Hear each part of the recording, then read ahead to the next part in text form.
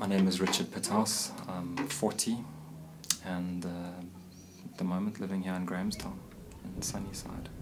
When I was a very small child, I thought that it would be very nice to be a game ranger, which I guess is the classic middle class white fantasy in Africa, because I thought I wouldn't have to be in an office and I wouldn't have to deal with all of that stuff. Would be outside and be free.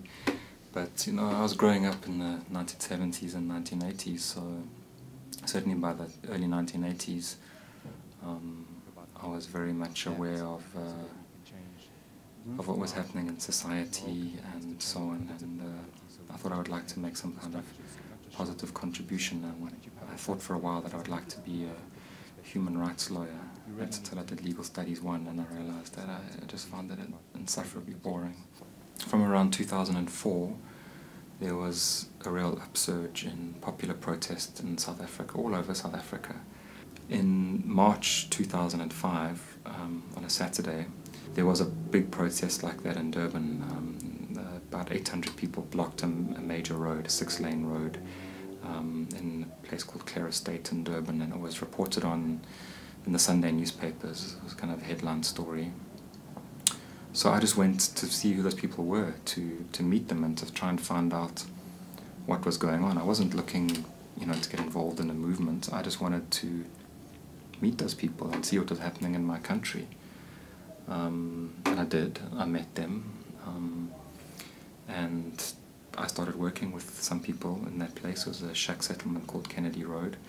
The first project was to get those people out of jail, which we did. And then I carried on working with them, and that was in March, and Abahlali was only formed in October.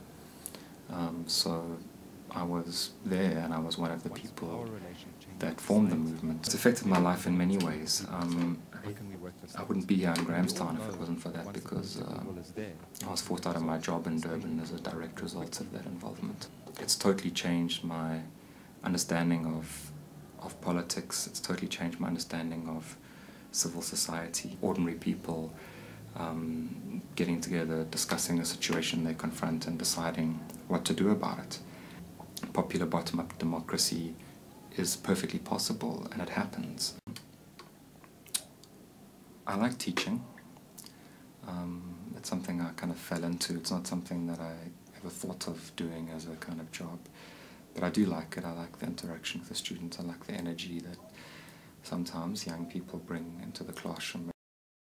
I think the academic life is a very privileged life. You actually get paid to think and to read books and to think about society, and certainly here in Grahamstown anyway, you can do so with quite a lot of freedom. I can read or write about anything I like, and that's very nice. I'm certainly not doing any of the things I thought I would like to do as a child, but thank God.